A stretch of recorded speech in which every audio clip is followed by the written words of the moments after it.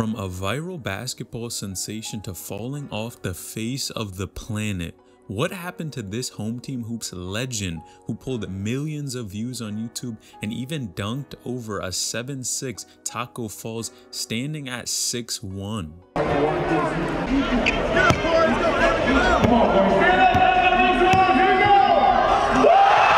Well, his name is Corey Sanders, and he was one of the most cocky players we have seen on the court.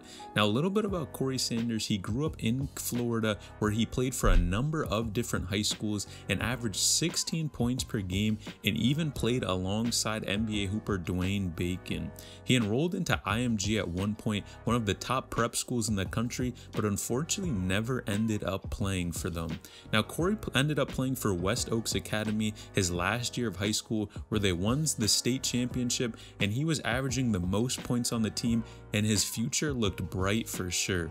Now, Corey gained the majority of his popularity from the Home Team Hoop series, which showed his entire basketball career, the decisions that he's made along the way, and really helped him climb the rankings for sure. Now, he was ranked 85th in the class of 2015 as a 4-star recruit, and it was safe to say he had garnered the attention of plenty of schools, as he had offers from top programs, but decided to attend Rutgers University. Now, this is not necessarily the best basketball program in the country, but he believed it was a school that could help take his game to the next level, and let's just say his freshman year, he did his thing.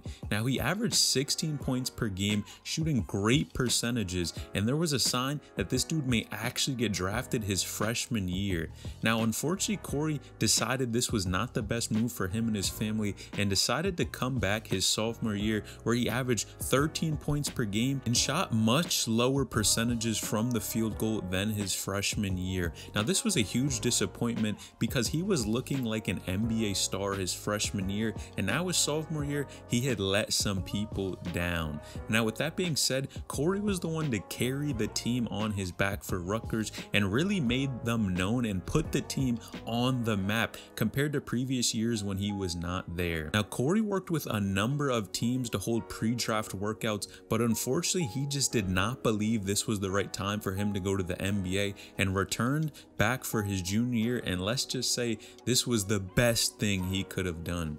Now, he came back better than ever, averaging 15 points per game, but honestly struggled from the three-point line. Now, was he finally ready for the NBA draft? Well, Corey entered his name in, and unfortunately, he did not get drafted. Now, this was a huge disappointment for him, but where is Corey now? Now, Corey has bounced around from a number of different overseas teams and even played for the Lakeland Magic NBA G League team, but currently he actually plays overseas and is playing for a professional team.